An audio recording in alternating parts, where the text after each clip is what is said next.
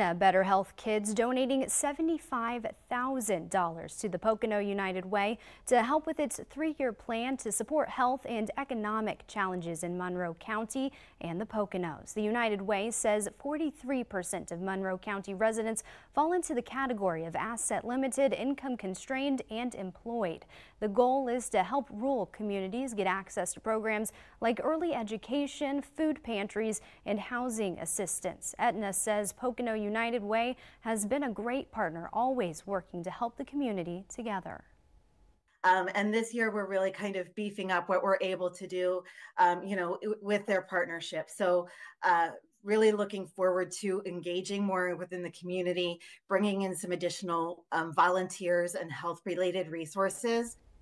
Aetna Better Health Kids is a CHIP plan that serves kids who are not eligible for Medicaid.